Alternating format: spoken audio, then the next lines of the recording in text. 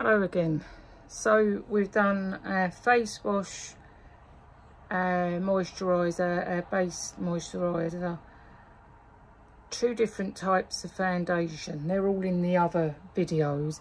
And now, because this one I just wanted for an everyday sort of look, because I've gone a bit patchy and I think weather-wise, hormonals, diet, all of that is really showing up on my face. Age, of course. So I've got now, again, it's Avon.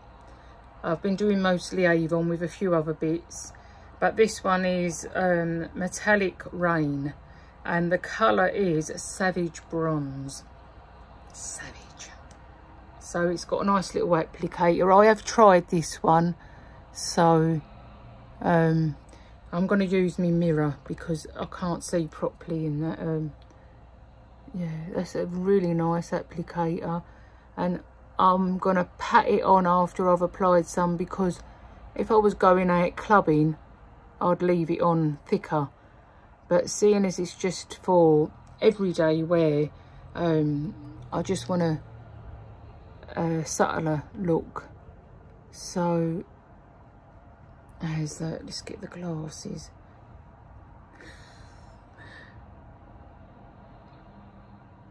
Yeah, I think that's okay. When I've finished all of this and I'll go and look in the bathroom mirror, if you don't see another video, you'll know it's all gone wrong. But I really like the texture of this, and the little sponge on the end is really nice. The colour's lovely. I think it's, I'm a bit dark on the eyelids as well, all around my eyes. I think that's diet and hormones. So this really does brighten up that area. And if I just take it over that whole area, it actually is a sort of a guideline for me. So put a little bit more on there.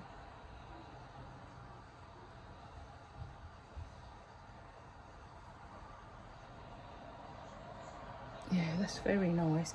I think as you get a bit older as well, I mean, wear what makeup you like, but anything a little bit metallic-y with a twinkle, it brightens everything up. So that's a good choice for the over 50s.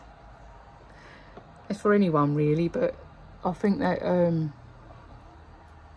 although you can see I've got it on, it's nice and natural. Well, as far as I can see in this video, it is. So that's that done. What I'm going to do now is mascara. I don't want to put anything else on. I'm not going to put mascara on my bottom lashes. I think for 2 reasons. One, it causes a shadow under my eyes. And 2, as you know, you get this puffiness around here. As you smile, it makes them touch, and sometimes it tends to come off more. So I'm going to use Lisa Armstrong's Miraculous Volume. This is, I used Mark the other day to try, and that is the Big Phenomenal Volume Mascara, and I did put some one with and one out pictures. Very nice, I really like that. But I'll put it on my bottom lashes, and it did come off a bit underneath. But as I say, that's probably because of the puffiness around my eyes. Also, when you put it just on the top, I think it opens your eye up more. So this one is the Miraculous Volume. Let's see how we go with this. I might have to use my mirror. The brush looks nice. Nice bushy brush. So let's go. Oh, that's nice. That's going on nice. No clumping. And I'll poke my eye out. Oh, I really like that. I find if I wait for that to dry and put another coat on, it goes a bit clumpy. So I like to build it up while it's still wet, you know. And as I say again, it's just a preference. It's that you know how you wear your makeup. You know what's best. The best way to apply it for you. You might have some basic rules in makeup, but generally it's what suits yourself. And again, when you look in the mirror and you see that and you say, oh, I like it, that's it, done. Doesn't matter what anyone else thinks, and you can wash it off at the end of the day. Bailey Syrian says that. I watch her videos and she says it's just makeup, you can wash it off. So she inspired that, and it's true, isn't it? We can wash it off at the end of the day. There's that little bit more there. I must say this is really nice for maybe every day, and that Marc gel one I think would be better for an evening, because it's a lot more. I only put one coat on it when I did it, but I could see that if I put another one on, it would really build up. So let's try on this eye without poking my eye out. That always happens, doesn't it? We sort them smudges out after. Another thing I try and do is twist that brush. Can you see, like, twist it like that? That really helps to separate the eyelashes.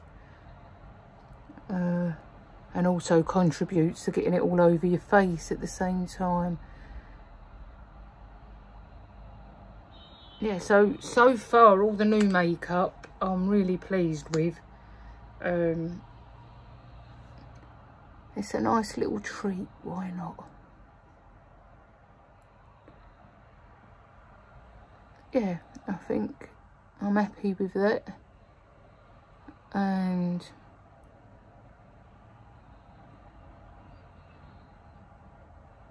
there. You might want to use some curlers. Again, I'm too dangerous to use those things. I'm going to do my lips next, and we have Lisa Armstrong again, colour within the lines lip liner, and this colour is, I believe it's the same as the let's have a look. Terrible, isn't it? No, I can't see it, so the lipstick is called Jojo, and I will leave in the information, I'll leave the name of this one, but it's a similar colour to the lipstick.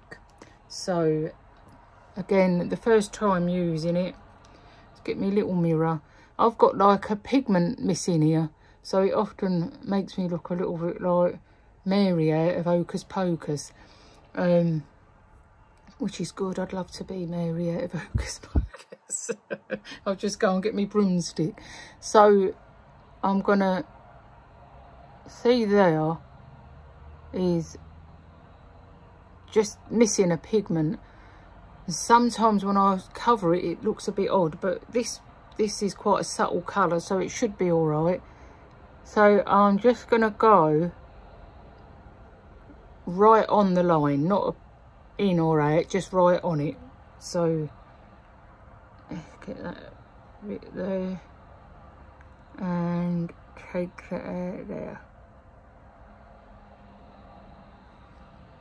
And then the top. Again, my lips are like, the pigment in them is missing in places, so lipstick's gonna be my friend, isn't it? Let's get that bow. I really like this colour, and as I'm getting older, I'm getting them, see them lines. So the lipstick I'm using, I've actually tried, is really good. It's moisturising, but it's matte, so it's not going to travel up to my nose holes, and I think a bit of lip liner will prevent that as well. There's nothing worse, is there, thinking you look really good and all your lipsticks run up. So let's, oh, I've got a bit of, do that.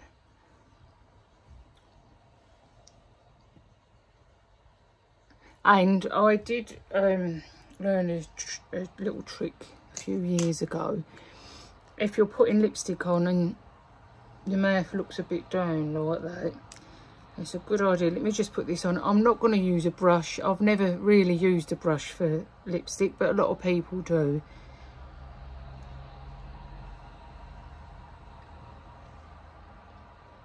I'm just going to use yeah, I've got a little bit of gloss. Yeah, the tip was to go darker on the inside, and apparently it gives an impression to lift your lips. I've got a little bit of this, what is this called? Healthy Mix Sorbet Blush, Raspberry Tinted Drop, and I'm just going to see if it will make the, I don't want to put too much on, make the middle bit look a bit darker.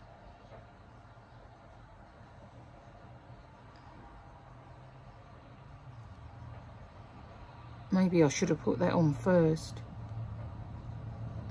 I don't want to look like I've got cold sores all over my lips. Let's have a look. No, that's not the right colour. But apparently, it does usually work. I've got another one here. Let's try this. This is Model's Own Colour Lipstick. Twist up the lipstick. Yep, okay, what colour is it? Let's have a look. It hasn't got a colour on it, but I'm going to try this just to give it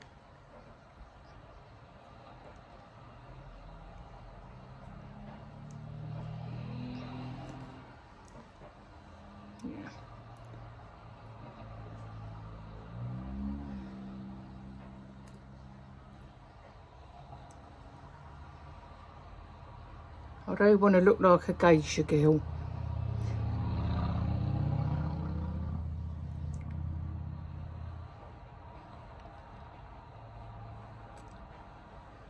Okay. And I think that's it. Blusher wise, today is not the day. I can't actually find my blusher, but again, it's not suiting me lately anyway. I'll put a little bit of pink on just to brighten me up. And another little tip is on the orbital bone, a little bit of pink, just to brighten your complexion and lift your eyes up. And that really works, gives you a nice wide awake look. Or it makes you look like you've been punched in the face, one or the other, depending on how you put it on. That's my finished look. I'm thinking I look a little bit sweaty because I am. So what I do need then is some eyebrows and some fixing powder. So in my next order from Avon, that's what I'm going to order. But I hope this video has helped you pass a couple of minutes and been entertaining if nothing else. But let me know what you think. That was 13 minutes long, that one. God, I bet you've lost the will to live. Okay guys, have a lovely day, and we'll see you around. Bye.